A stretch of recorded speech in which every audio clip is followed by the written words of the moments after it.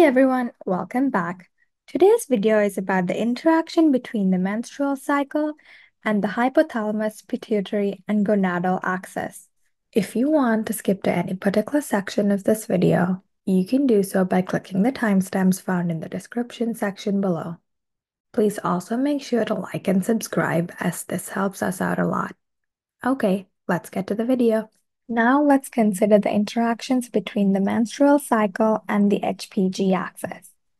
Specifically, let's consider the feedback mechanisms, corpus luteum formation, and the LH surge and ovulation.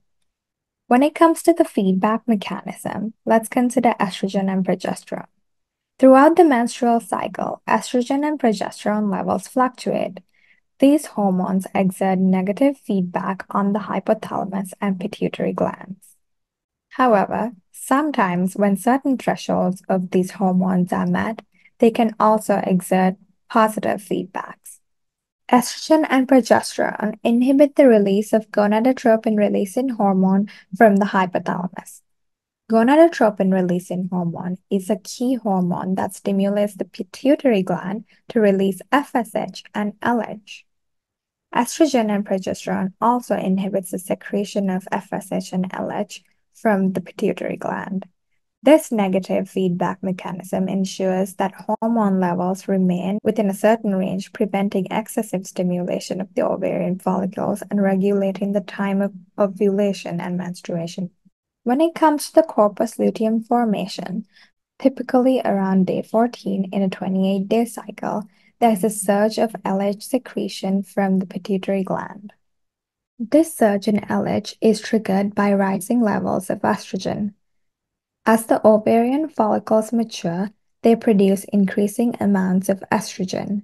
When estrogen levels reach a certain threshold, they exert a positive feedback effect on the hypothalamus and pituitary gland. This leads to the release of a large amount of LH. The LH surge is crucial for triggering ovulation. It stimulates the release of a mature oocyte from the dominant follicle in the ovary. This surge marks the peak of fertility in the menstrual cycle, as ovulation allows for the possibility of fertilization and conception.